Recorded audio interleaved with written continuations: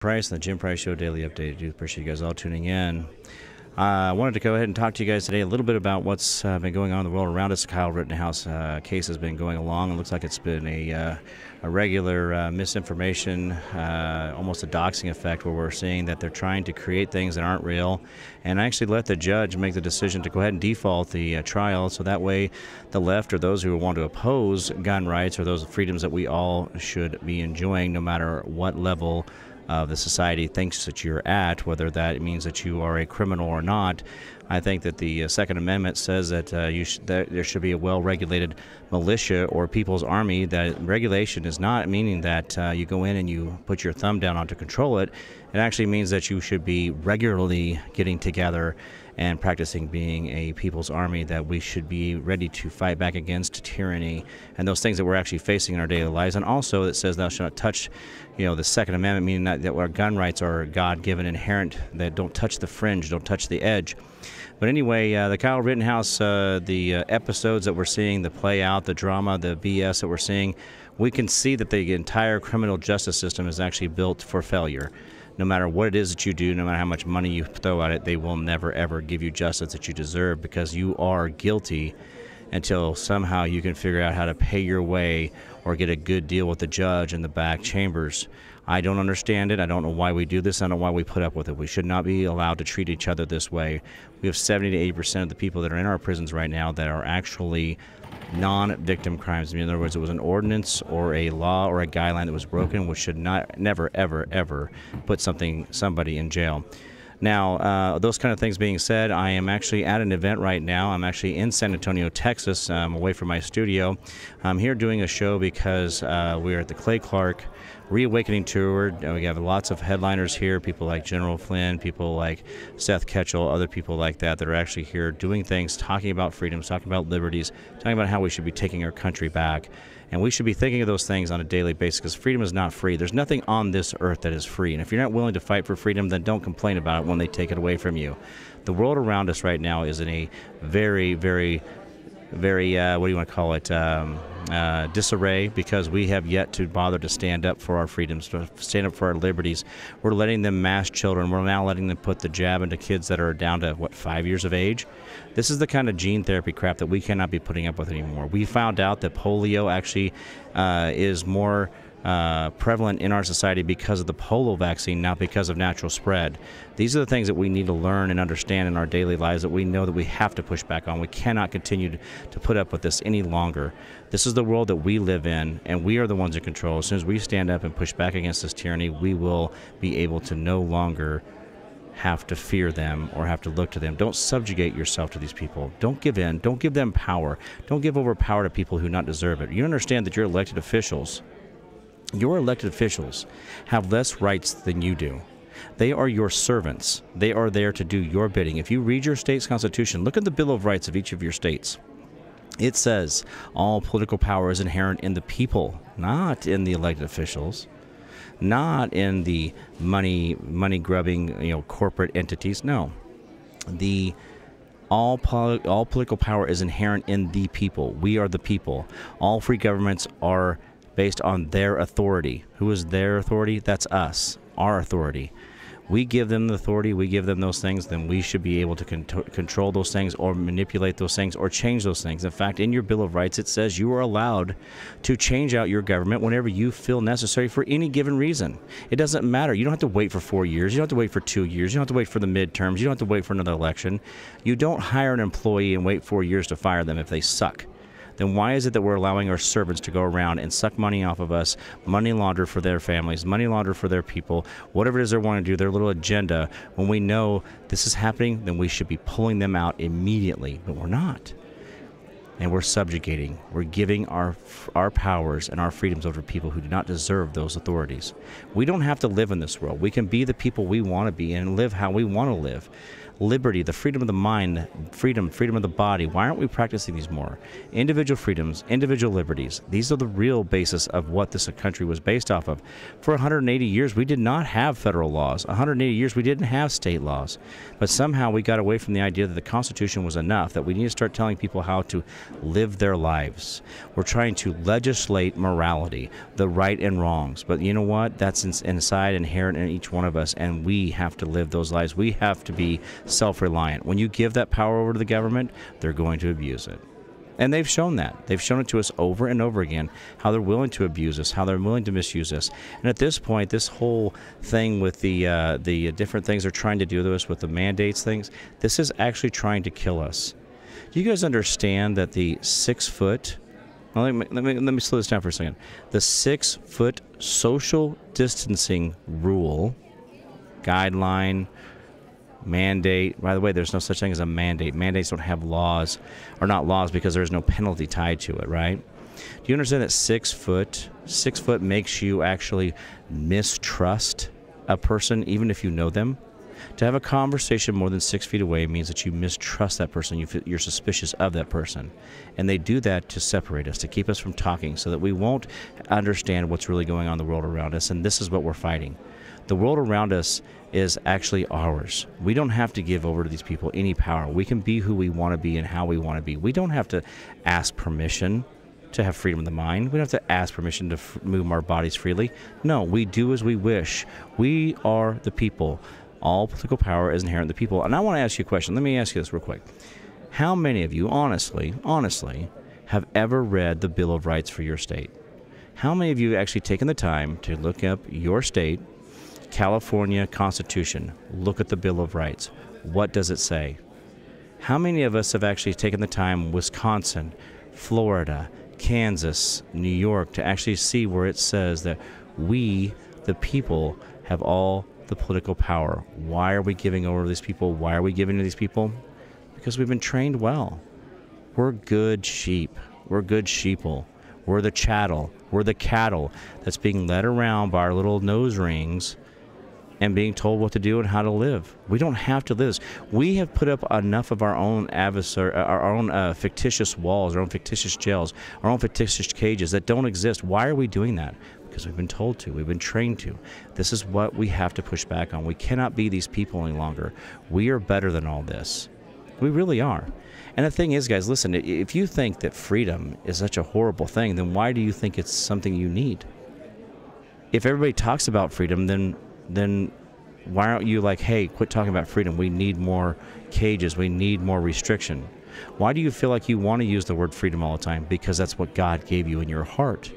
God gave you in your heart that desire for freedom, the desire to be a free man, to walk freely, to think freely. Liberty and freedom are the basis of everything that makes you breathe. Guys, this is the world we live in, and why aren't we trying to make this world a better place? Why aren't we trying to be better than we were the day before? Why aren't we trying to make the world something that is amazing for all? You guys want equality? Then fight for freedom. You guys want to understand a better world? Then fight for freedom. You guys want to have less poverty? Fight for freedom. You guys want to have less wars? Fight for freedom. And that means you take back the power that you've given over to these people. You don't have to do this. You don't have to put up with it. The world is yours to take and do as you want. I don't understand why we've done this. If I told you to go and do something just because I told you to do it, would you do it? I mean, you don't even know me from Adam. You don't know me from who I am. You're not hanging out with me, and you're not my children. I mean, even as children, they push back on us, and they want their freedoms and their liberties, right? They want to think freely. They want their body to move freely. But then we're telling them as parents, they're trying to get them to do the right thing, right? But they still, as inherent in a child is freedom. Inherent in a child is liberty. And yet as adults, we forget that because, oh, we don't want to get in trouble. We don't want to get in trouble. Oh, maybe the police are going to know. You know, if the police are holding you back from your liberties, if the police are holding you back from your freedoms, then shame on them. If your marshals, if your sheriffs are holding you back from liberties and freedoms, then shame on them. You should educate them on what liberties and freedoms really mean. They understand what their oath of office, their oath to the Constitution really stands for. They need to be better people. See, if they want freedoms themselves, then they need to give you freedoms as well. And that's the thing. Yeah, if you want to put 12 holes in your face and walk around with purple and pink hair and do whatever it is, that's fine. You do you, but don't expect me to pick up the pieces when you can't get a job. Don't expect me to pay for your welfare or your schooling because you want to change a career. No. You go out and do what you need to do. I talk about individual freedoms and liberties because I want you to go out and be amazing on your own steam. I want you to succeed and fail on your own merit. I don't need to pick up your pieces. There doesn't need to be a government there for you. You need to do your thing. Be you. Be that amazing person you can be. And imagine if you allowed yourself to take the time to figure out who you really are and what lane you should be in and quit trying to be the red Ferrari you're not. That's the problem. Is we got everybody's like, oh, I get to be what. No, the problem with that is that the reality is God's given us all skills and they've given us all tools to be amazing people. But not everybody is going to be a saxophone player. Not everybody is going to fly a plane. Oh, yeah, I want to learn to fly a plane. I want to do this. I want to do that. Well, that's fine. But maybe your super cool skill set is something different than that. And God has that plan for you. God has a plan for your gift to be amazing for the world around you. But if you're denying that, then you're denying God's plan and it'll never work. And I get it that if the wind is not at your face, then you're not moving forward. I understand the challenges of the world that's around us. I get that. I understand that the world's a hard place. I lived it, guys. I've had the no-knock warrants on my house. What makes you so special because I got a hangnail, I can't go to work, I can't live, I can't move forward? Guys, I have been through the sausage machine of the establishment, watched them chewed up my life, taken away my ability to make money, taken away my reputation, taken away my fortune, but yet I'm still here trying to do the right thing, make sure that the people out there understand what their liberties and freedoms are about. And oh, well, my hangnail, I can't go to work today, I can't be who I need to be, I can't discipline my children, I can't raise my children the way they should go. What? These sounds like very, very, very lazy excuses. I mean, I understand laziness is in all of us. Sinfulness is in all of us. I get that. But do we have to be lazy? Do we have to be that person that doesn't do the right thing? No. Fight back against the evils that are already inside of you and be a better person every day. Think about if we were all doing that 10% I talk about quite often, the 10% that we do, that little bit of extra for each other every day, your neighbor, community, your city, county, state, the federal government, the more you do for them, the less they have to do for you. So think if you're doing more for everybody else, then God gets to fill up your blessing cup and do amazing things for you. Now, will that blessing cup look like the way you want to look like? No, because it's God's version. It will be what God wants and knows that God has those abilities to give you, that it's amazing, that God has this ability to give you things that are so amazing, that it's so cool. No, I wanted the red Ferrari. No. Well, I want to be a red Ferrari. No, that's not God's plan. I mean, a lot of the things that I was doing, I was doing high security design build for the DOD. I had above top secret security clearance. And all that was taken away from me because I ran for office. They took my reputation, they took my ability to make money, but you know what? But when I let God take control and I live by faith, I have been able to do things that I had never, ever thought were possible. I've been able to travel and do things I never, ever thought were possible before, even when I was making a lot of money. Even when I was doing really great things, I was doing all this really cool contracting. I was a private contract for the DOD for 17 years. 17 years of doing some of the most amazing high-security projects. Blast proofing, bulletproofing, shelter in place, ground penetrating radar, all this cool stuff. I was doing all these things. It was really, and I'm good at it. But you know, here's the problem with that. That's not what God needed me for. God didn't need me in that position. God needed me to be able to talk about you being a better person than you were every single day.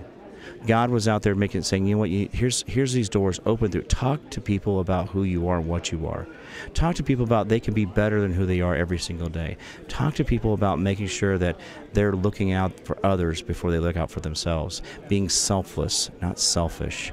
I believe that all sin is based in selfishness.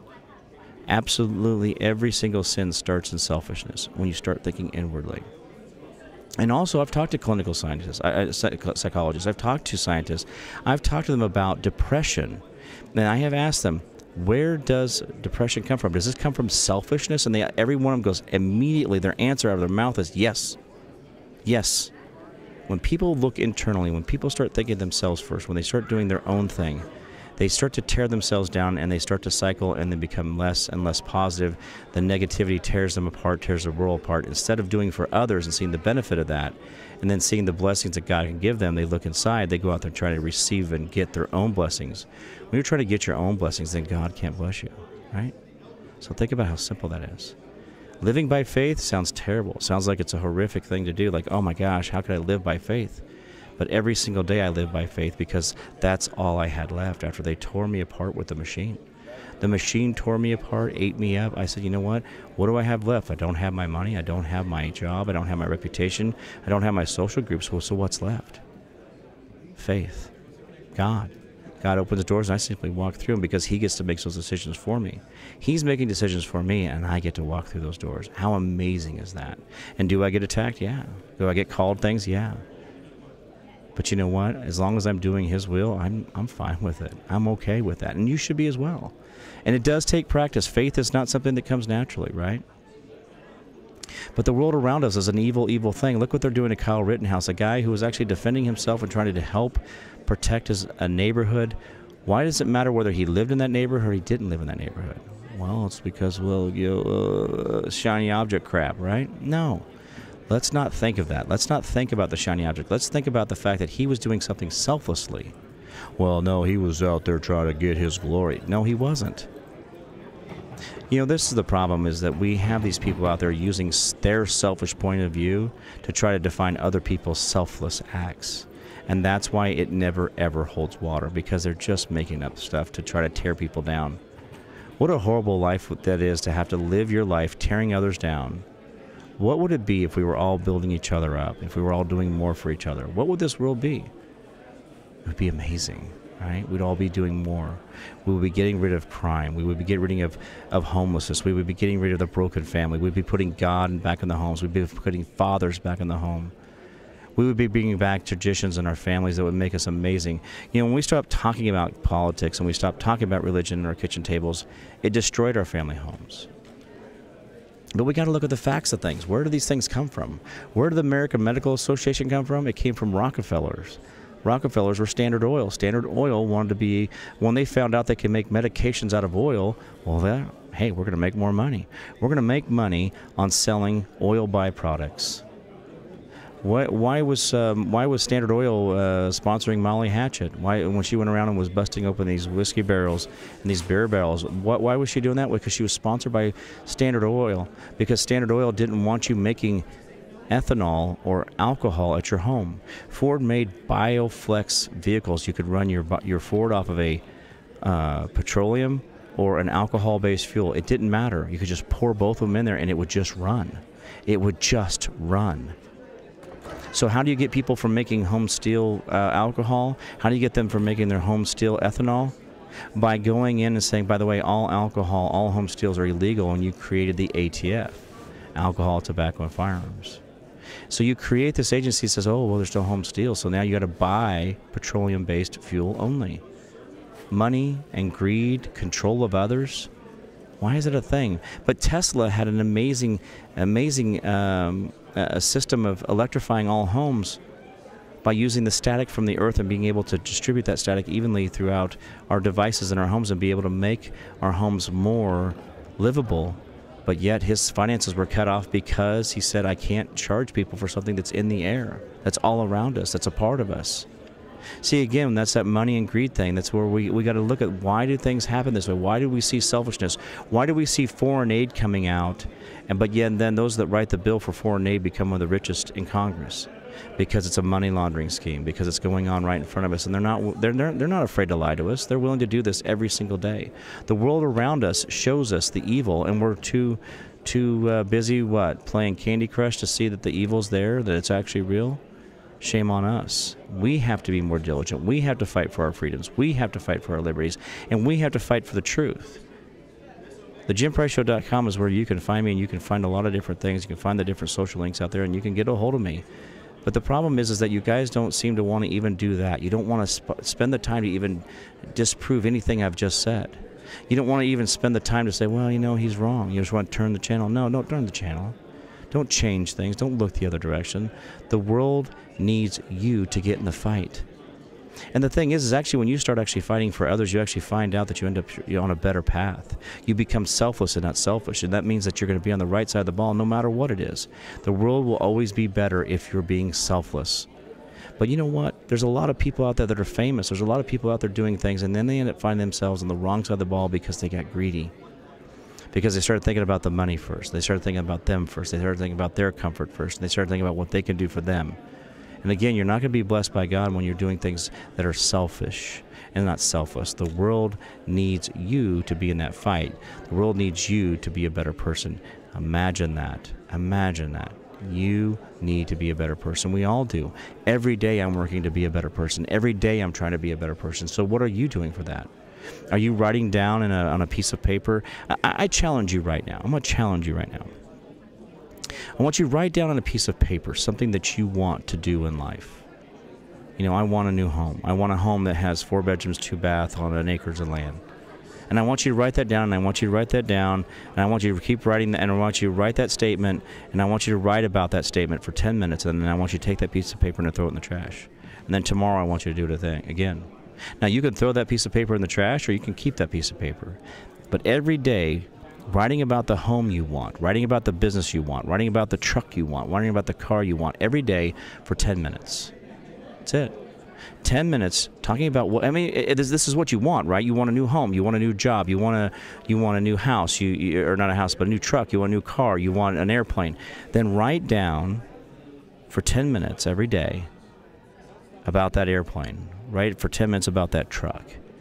What you would do in that truck. You go fishing, you go out in the woods, you go camping more, you'd be moving people's stuff, you'd be hauling haul a trailer, you'd have, you'd put pinstripes on it, you'd make it, you'd polish it every day. Whatever it is, you write that down for 10 minutes every single day doing that.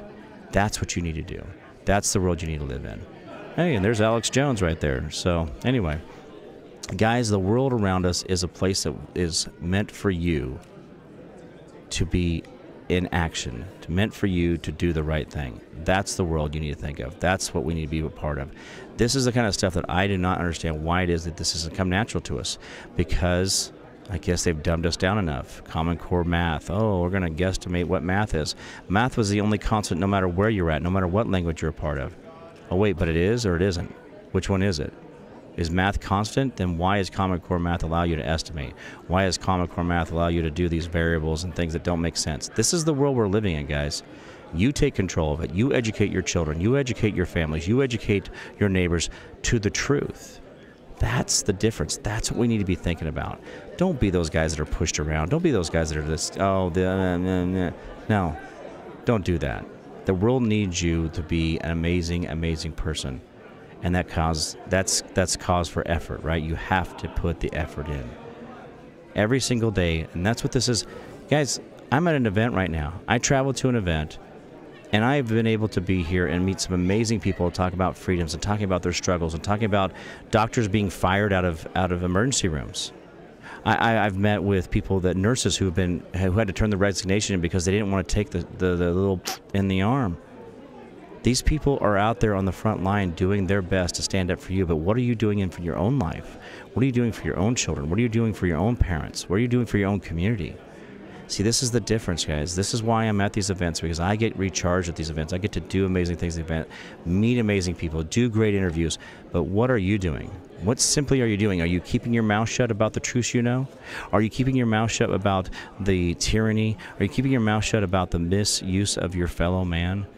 Come on, folks. Don't be that. Don't be those people. Be better than who you were be better than who you were yesterday. I'm going to screw that up one more time. Be better today than you were yesterday every single day. Just a little bit. A little bit. Be a better man. Be a better man. Be a better man. You can be that man. You can be that woman. There is only man and woman, by the way. I'm not going to go down that road of this gender, blah, blah, blah. That's why we don't have... When you take the fathers out of home, you take gods out of the home, that's where you come up with this gender crap, right? This fluidity that doesn't make any sense, right? I get to be an attack helicopter today because I want to be. And you got to respect my authority. It's the most ridiculous thing I've ever heard. And we don't have to be those people that fall into those traps. If you have your own morality, if you have your own understanding of what is right and wrong, a lot of this stuff will come naturally to you, and you'll be able to be that person every single day. And yes, you'll have trials, and you'll have those that test your mettle and test whether you're sharp enough, test whether you're smart enough, test whether you're strong, that you have the energy every single day. Yes, they're going to test you. But as long as they're testing you, you know you're doing the right thing. If there's nobody pushing back on your ideas, maybe you need to start practicing a little harder. Maybe you need to sharpen your skills. Maybe you need to be pushing harder for the truth, because maybe you're not close enough to it. So this is your job every day. This is what you need to do every day. Be the better person, right? Be that better person every day. I keep saying that over and over again because I think it's important that we all understand that. Now, I have had some great interviews, though I've been here this week. It's been awesome to be a part of this. I've been very, very grateful to be here. You can go to thejimpriceshow.com and see some of those interviews, be a part of those things. There's some neat stuff on there. And I've actually been interviewed more at this event than I've given interviews. So things are going in the right direction. Things are going out there. People want to hear about the truth. They want to hear about liberties. They want to hear about their freedoms, that we stand with all patriots. We stand with all patriots. It's not a Republican thing or Democrat thing or Libertarian or Independent. I said we stand with all patriots. Patriots believe in God and country first. They don't care what's between your legs, what color your skin is, or what you do in your bedroom. That's how they divide us. That's the divisiveness they use, that the what's between your legs, what color your skin is, or what you do in your bedroom. You notice that that's really the common theme of all these things. You don't have to fall into those traps. Don't be those people that give into those things. Don't be those people that give into those evils. We need to be the right people at the right time. And this is your time. I think we're in a real revolution of things, a real revolution of ideas. The citizen journalists that are really out there doing the right thing, that are giving you the right information, not the fluff stories, not the propaganda, not all this BS, you know, the red flag events. Guys, we've been proving and debunking all of their red flag events over and over again. We're seeing the paid actors. I saw the paid actors of January 6th when I was there. I saw what they were willing to do and the lies they were willing to give us. Don't put up with that anymore. Don't be the people that get sucked into those things. I got people rushing by the camera here, so it may have been jiggling a little bit, but I do apologize for that. And there is the background noise, so there's a lot of things going on. And there's a lot of neat people here who really have your best interests at heart. They're trying to save this country. They're trying to save your freedoms. They're trying to keep tyranny from taking over. But are you going to be willing to be the man or the woman to stand up to that and be a part of this? Be a better person. Make the world a better place. Freedoms and liberties have always been the answer. Go and read. I challenge you right now to go read your Bill of Rights for your individual state. Go read it. And you're going to find that all political power is inherent in the people. You're going to say all free governments are founded on their authority. Find it in there. Read what it says about your ability to own a gun. It doesn't say whether you're a felon or not. It doesn't say whether you've been a bad person or not. It doesn't say whether you have a jaywalking ticket or not. It says that you have the right to bear arms. I mean, you guys got to look this up and be better people for that. So, all right, guys. Well, thank you so much for your time. I appreciate you guys all being here. I'm Jim Price. This is the Jim Price Show Daily Update. Look me up on thejimpriceshow.com, and I appreciate everything you guys are doing out there. I'll see you guys later. Bye-bye.